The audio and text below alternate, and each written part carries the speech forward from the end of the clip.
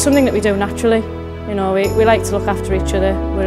We have close watches, close stations. You notice when somebody's not right.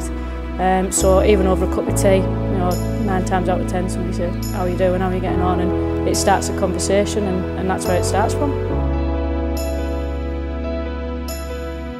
Although the lifeboat crews are all volunteers, we are a voluntary emergency service, and therefore we face the same rigours and the same stresses as all the other blue light services.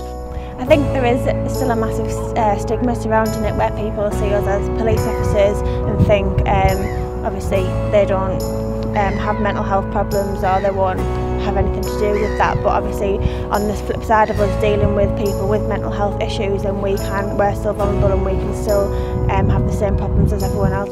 There's also, look, we're here, come and see me. There's some numbers. If you don't want to speak to me, speak to someone else. It can happen, but don't worry, we're with you.